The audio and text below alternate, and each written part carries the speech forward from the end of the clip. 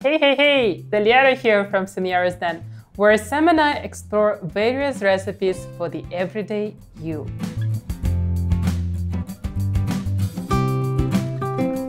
Ever wondered what Uzbek cuisine might taste like?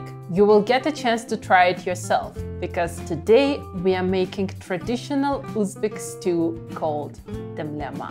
As usual, we are inspired by traditional recipes, but we give you our own variation.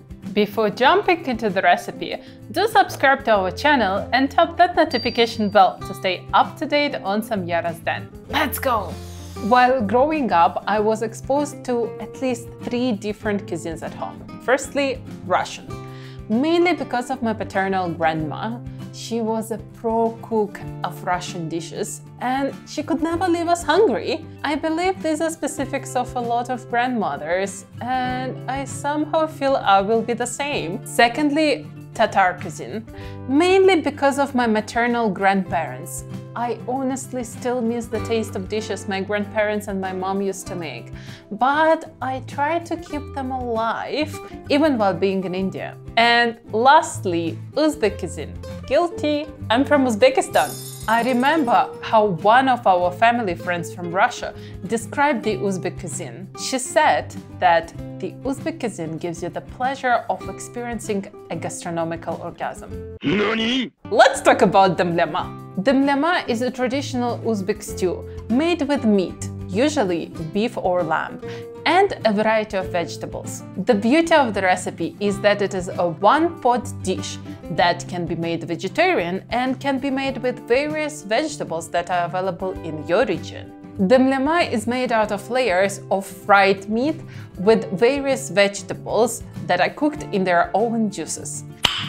Nice. If you want to make a vegetarian option, you can simply skip the meat in my recipe. The process of making dum biryani in a sealed pot is very similar to the process of making damlyama in a sealed pot. There are no specific proportions for ingredients for this dish. You simply eyeball all the ingredients based on the size of your pot. So let's jump into it.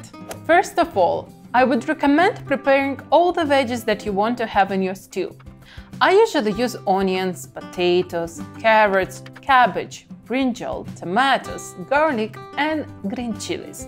You're more than welcome to add any other vegetables or even fruits of your choice. Now, let's work on our levels. Firstly, you need to fry the meat of your choice. I use chicken here. Add bay leaf and cumin for the taste. After you fry your first level, it's time to place other layers.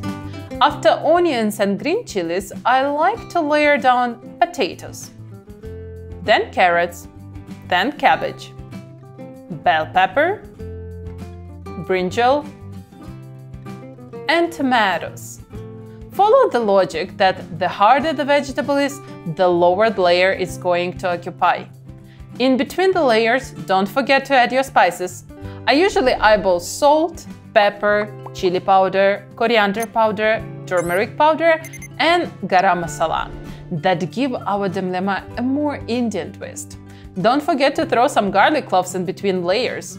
After all the layers are placed, keep a few pieces of butter on top. Add some water.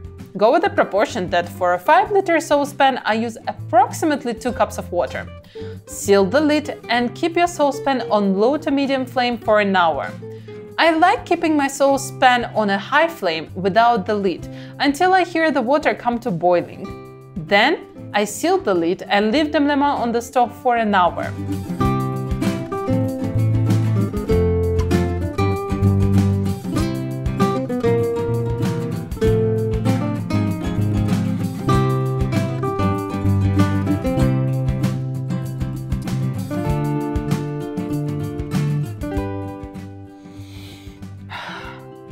I wish you could smell this through the video.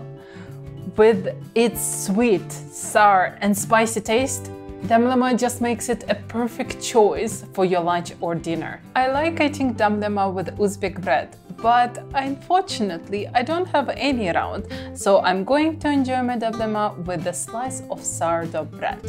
By the way, if you really want to savor every moment of eating Damlyama, Start by dipping the bread into the stew and then only dig in into Damlyama.